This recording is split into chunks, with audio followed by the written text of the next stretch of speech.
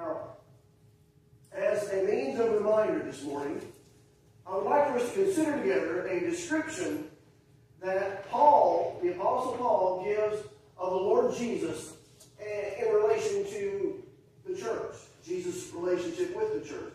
And as I say this, I'm thinking about the description that Paul writes in the first chapter of the book of Ephesians.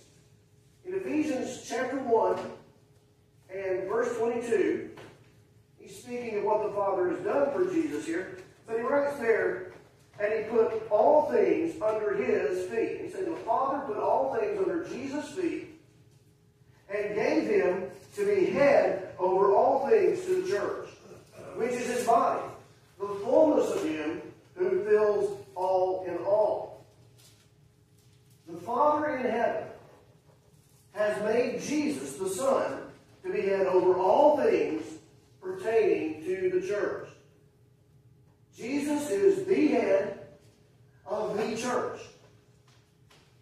In pondering this description that Paul gives recently, I took note of the fact that there's a couple of different ways that we sometimes use the word head.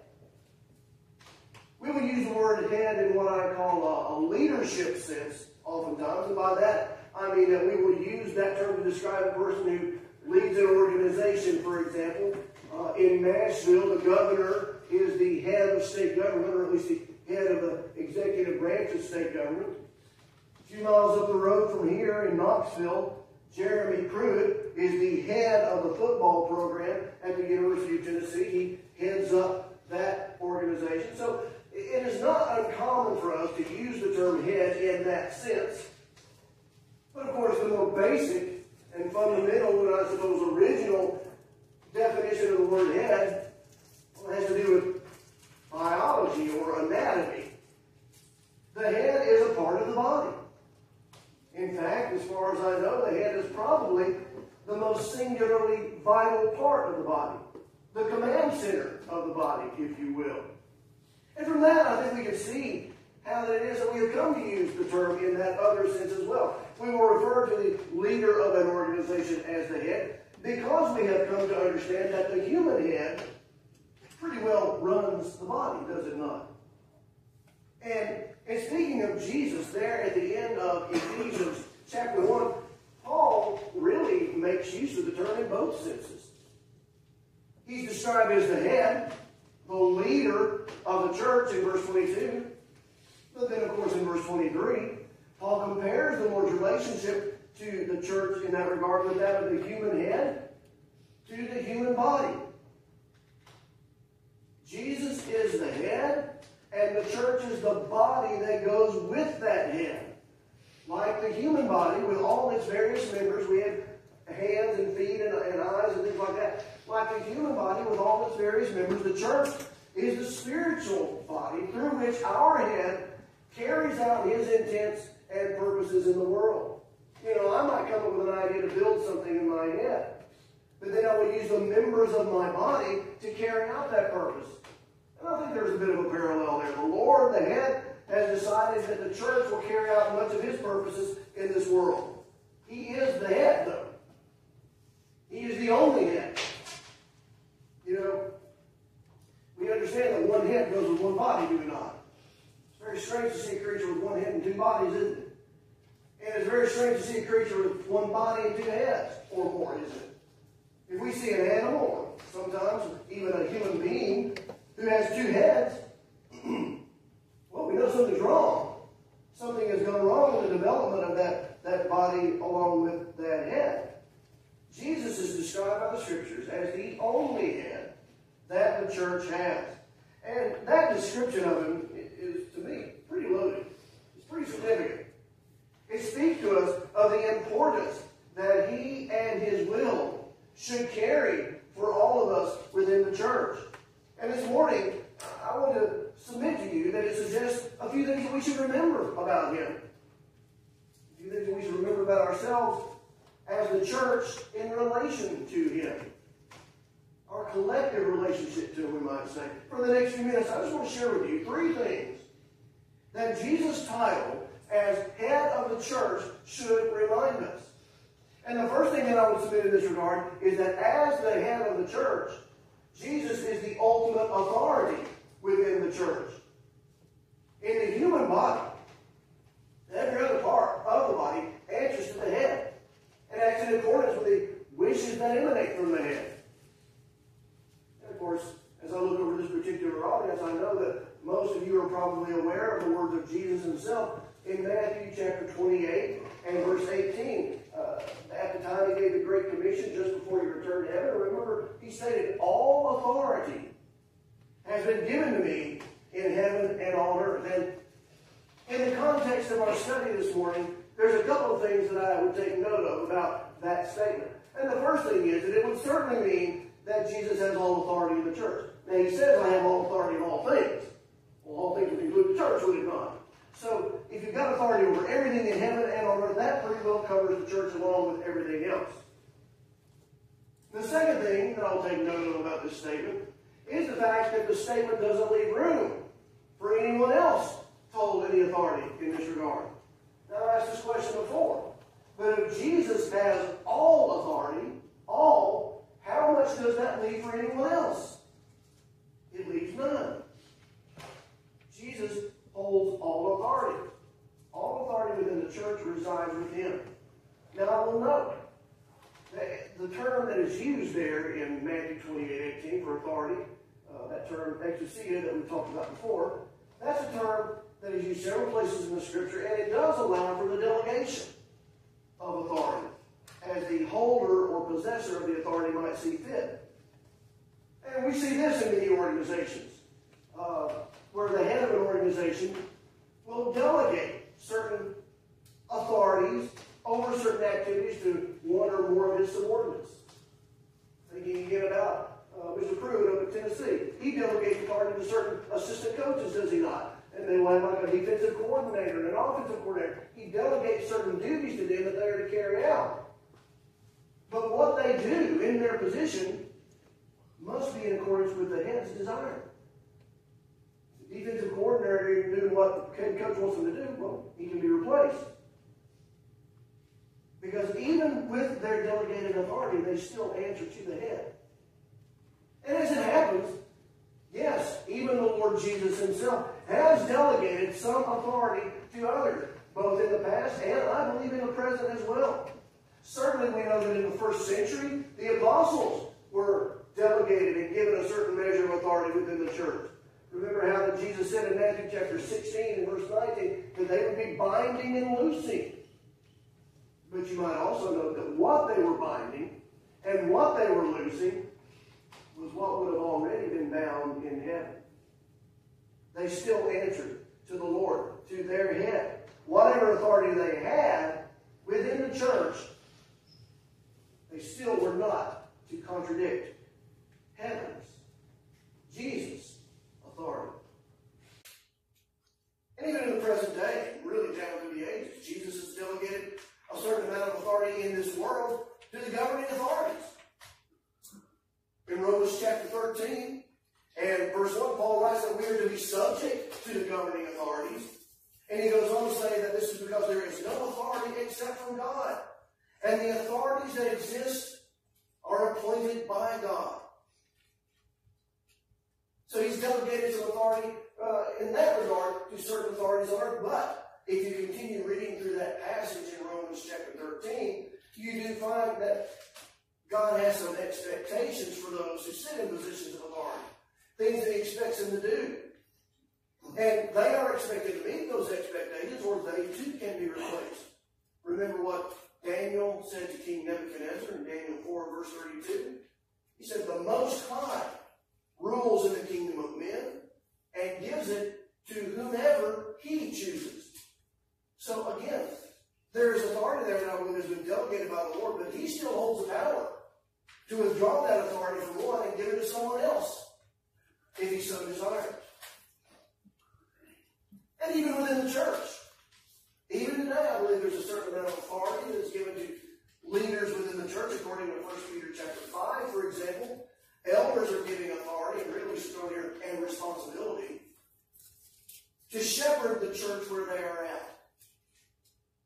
And that role, and the command given to them in that role, does, I believe, imply a certain amount of delegated authority from the Lord, as as does the Hebrew writer statement in Hebrews 13 and 17, where he knows that they rule over the church in this sense that we're talking about.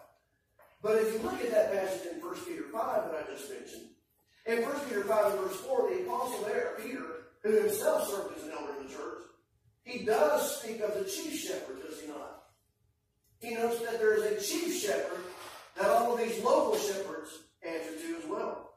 Again, authority has been delegated, but those to whom it has been delegated are still answerable to the one who delegated it to them, to the head of the church, from whom all such authority flows.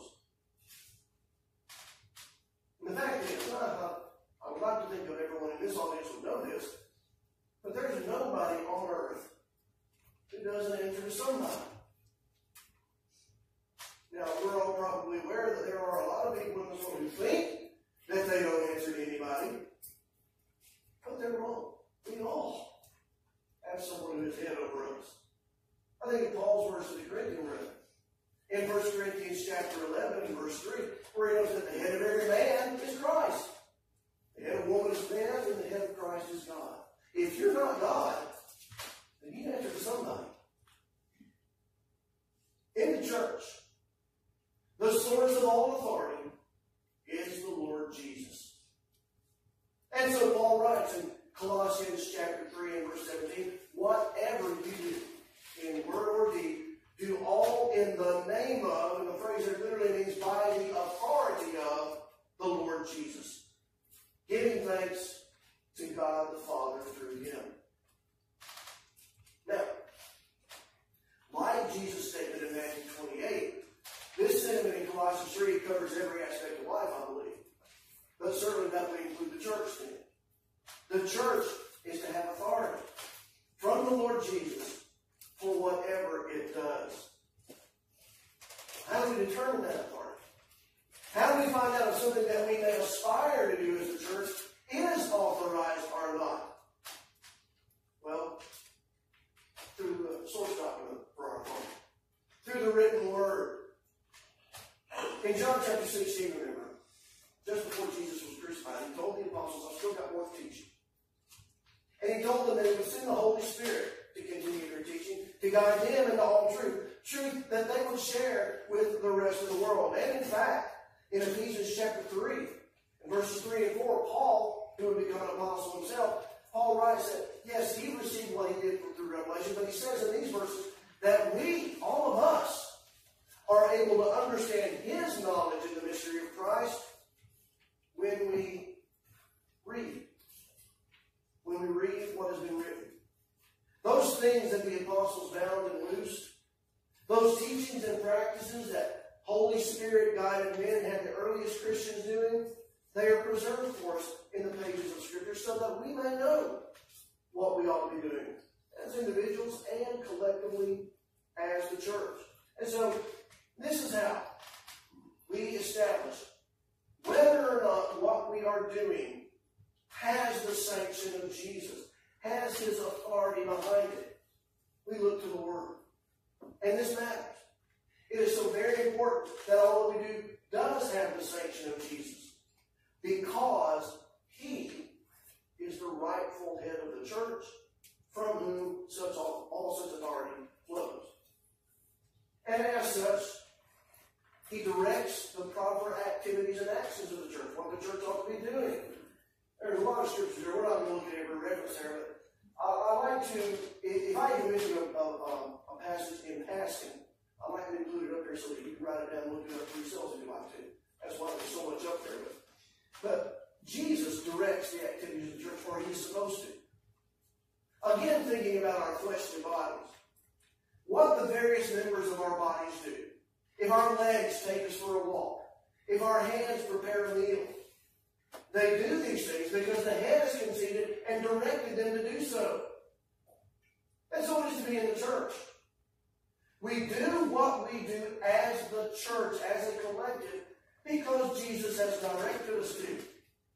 And as the church, we do only what Jesus has directed us to. In Ephesians chapter 5, there Paul notes that, well, he also notes in confessing that Christ is the head of the church. But he also goes on to note that because of this, the church is subject to Christ. And literally the phrase subject to has to do with being obedient to Christ. The church is expected to be obedient to Christ. Obedience is going to involve doing what he authorized, and only what he has authorized. 2 John, John's second epistle, has only one chapter. In 2 John 9, verse 9, 2 John verse 9, John writes there that whoever transgresses and does not abide in the doctrine of Christ does not have God. And the word transgress there literally carries with it the idea of going too far. We might say doing too much. There is a sense in which we can do too much if what we are doing has not been authorized by our head. The church belongs to the Lord. Acts chapter 20 and verse 28 tells us that he bought it. Like a friend of mine once said, he purchased the naming rights. And he purchased everything pertaining to the church. It belongs to him because he bought it with his blood. And of course, in Matthew chapter 16 and verse 18, Jesus himself described it as his church. Remember what he said? Upon this rock, I will build my church. It's his. And if it is his, if he bought it, he alone has the right to say what it ought to be used for, what it ought to be doing. The church exists to serve the designs and the purposes of the head. And again, we learn what those purposes and designs are by looking to his New Testament. What I'm afraid we find when we look at the written word is that there are many churches today who are serving the purposes and designs of their members rather than the purposes and designs of the Lord. I don't want to sound ugly or necessarily combative or needlessly combative, I guess I should say. But I believe many churches have gone very far afield when it comes to comparing them to the original design and purpose for the church as seen in the New Testament. Men have come up with their own purposes that they prefer for the church to serve. I've mentioned this before, but several years ago, I can't remember exactly, it was either 4 years or 8 years ago, I know that, because it was a presidential candidate that I heard this from. But during one of the recent elections, presidential elections, I remember this candidate was being interviewed on TV. They later dropped out of the race. But in the course of the interviewer asked the candidate how they felt about the mixing of religion and politics, and how they felt about candidates getting up in pulpits and in churches and at church services and delivering political speeches. And the candidate said that it actually made him sad to see this going on. He said it made him sad to see churches getting pulled into the political world and away from their true and original purpose. And my heart soared when he said that. And then he said he would like to see the churches get back to their true purpose, providing social services in their communities. And my heart sank. But to me, this is what the church is for.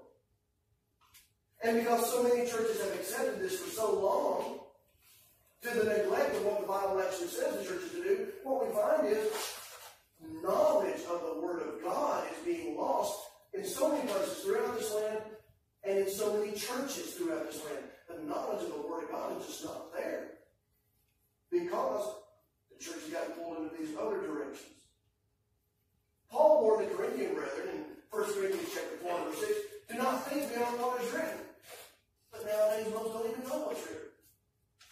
Over the years, many professing Christianity and membership in the Lord's church have done just what Paul said not to do. They've thought beyond what is written, and they've taken the works, they've taken on works that, and they've taken it on as the church, that the head has never authorized, has never said that he wanted done by the church. I can read about the church in the New Testament being all about the spreading of the gospel and spreading of the truth. It was in 1 Timothy 3 and verse 15. Paul described the church there as a pillar and ground or support of the truth. The church is all about supporting the truth and seeing to it that it's taught. Therefore, in Acts chapter 13, we see the church at Antioch sending out men to preach the gospel. I can read how the church exists for the edification of its members. Although the Thessalonian brethren to do this for one another, to build one another up in the faith. The Hebrew writer tells us within the church that we ought to be looking for ways to stir up one another to love and good works. I can see the church having a legitimate role in that. I can see the church with a legitimate role with regard to benevolency. You know, 1 Corinthians 16 and verse 1, Paul writes the collection that was being made for benevolent purposes. He refers to it again in 2 Corinthians chapter 8.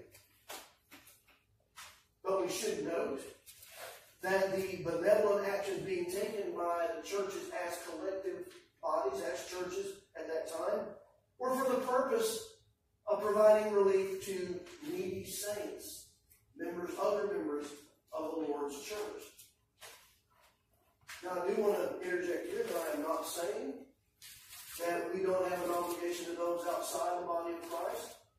Individual Christians certainly have an obligation to help others wherever possible. Paul did say in Galatians chapter 6 and verse 10 that as we have opportunity, we should do good to all, especially those who are in the household of faith. So he does make a distinction to say that we ought to be helping people outside the body as well. But the context of that statement indicates that it was a command given to individual believers. I have a responsibility in this regard. You have a responsibility in this regard. As a collective, as a church, though, that is outside the scope of our authority. See, the New Testament does make distinctions between certain responsibilities that are laid on the individual and certain responsibilities that are borne by the church as a collective body. And every time you read of the church collectively providing benevolence in the New Testament, it's to believers. I cannot find in the Lord's New Testament where the churches provide general social services for the general public. And again, the Christian has a responsibility in this regard. God's laid that responsibility on us as individuals. We have no right as individuals to try to farm it out to the church. The New Testament does not speak of that going on. Similarly, I cannot find in the New Testament where the Lord has directed the church to provide recreational activities for either the general public or its members. Now, I believe such activities can be good things and even needful on a certain level at certain times. I think to Mark chapter 6, when it talks about how busy even the apostles have become, where they couldn't even take a meal because people were pressing on them so much. And Jesus told them in Mark 6 and verse 31 to come apart. He effectively tells them, take a break. Be refreshed. So recreation can be a good thing and even needful. It's not a scriptural work of the church, though. Nor is it a legitimate use, I believe, of the church's resources. Regarding those things that the Lord has directed the church to do, I think of Paul's word to Timothy again in 2 Timothy 3 and verse 16. Another passage that's familiar to many in this audience. Remember what Paul says there? All scripture is given by inspiration of God and is profitable for doctrine, for reproof, for correction, for instruction in righteousness, that the man of God may be complete, thoroughly equipped for every good work. The scriptures provide guidance. The scriptures provide guidance with regard to every good work. Every good work. I heard Brother Bill Hall put it this way once. What that means is that if it is a good work that we're thinking about doing, we'll read about it in the scriptures.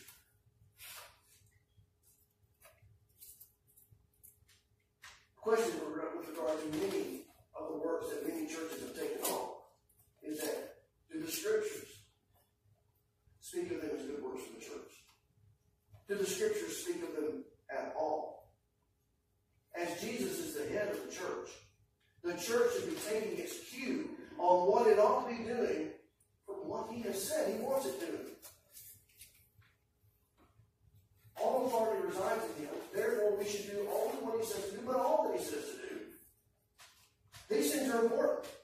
important things to remember. Because of the last point that I want to share with you this morning, regarding Jesus' designation as the head of the church. It is important for us to recognize the head's authority and to demonstrate that recognition by acting in accordance with the direction he provides, because otherwise the church can lose its relationship with its head. And there is no life without the head. Long time ago, well, actually, it still goes on in many parts of the world today, but a long time ago it was much more common to take a criminal and punish them, execute them, by putting their head on a block, taking out a sword or an axe, and cutting off their hand. No, that's not what they cut off, is it? You can live without a hand. You can live without a foot. Not long after we were married, Tanya and I worshiped with a man. His name was Jim Sullivan. Brother Sullivan since has gone on in. He had no legs. As a young man, he had legs, but as a young man, he once tried to jump on the moving train. That's why he didn't have any legs when we met him. He was faithful in his service. In his attendance at services, he was always there, one of the first there. I think it was so easy for me to get to see, but he was always there. He led public prayers. He engaged in public readings, doing all of this from the pew. Contributed to Bible classes, even contributed an article for the bulletin there. At home, I once got to go to his home and see him there. I mean, he could get around really well, do a lot of work on his place. He had no legs. By the way, he had a wife and a couple of daughters. He had no legs. He could live without legs. We can live without certain members of our bodies. Well, in Matthew 18, remember what Jesus said there? That if your hand or foot causes you to sin, cut it off and cast it from you. You can live without one of those members. What happens to the body if the head is cut off? The body dies. And really what we're talking about here is the possibility of the head cutting himself off if the body will not act in accordance with his wishes. In the book of Revelation, easy book to find, last book of the Bible.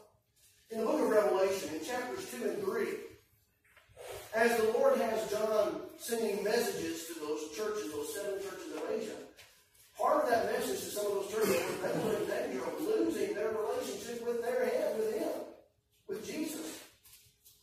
Revelation chapter 2, verse 5, for example.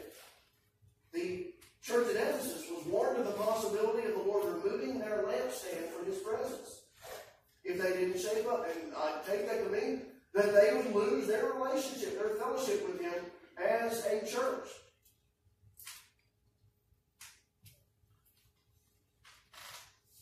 It makes me wonder, how many groups, how many churches in the world today this may have already happened to? Because you see, you can appear to still be alive as a church, even as you're in fact a dead church. You know how I know that? Because I keep reading in the book of Revelation. In Revelation chapter 3 and verse 1, the Lord said to the church at Sardis, I know your works, that you have a name that you are alive, but you are dead. Well, who would know better than Jesus? The church at Sardis apparently had a reputation as a great, vibrant, living church. But the assessment of the head of the church was this. This is a dead church. So, in verse 3 of this text, the church is there is told to repent. They had lost their relationship with Him, but they could get it back. They needed to repent. They needed to turn back. Turn back to what?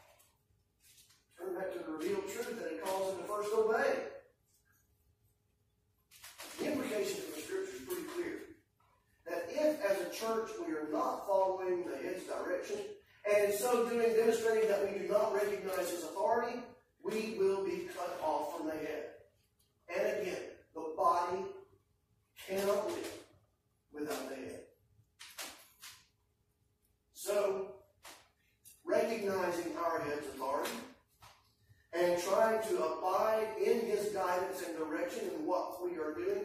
That's what we're trying to be all about as a church. I believe that's what we're trying to do here. I believe this is what this group here is trying to do. Now, as I always point out, I'm not trying to say that we've arrived and that we are where we need to be or that we've really just become the standard by anybody else who's measuring themselves. I'm not saying that at all. All of us as individuals continue to be works in progress, which means as a church we are a work in progress. But what I'm talking about, this is what we aspire to. This is what every church should aspire to. And we need to be reminded of that from time to time, I believe. And those who may be looking for a church need to be made aware that that's what we're aspiring to, and that if that's what they aspire to, we would love to have them join us. I hope that continues to be the aspiration of this church, long after I'm gone, long after all of us are gone. That is what it's all about. Maintaining contact, maintaining fellowship with our head, by acting in accordance with his authority. Thank you for your attention this morning. So we take up your psalm, turn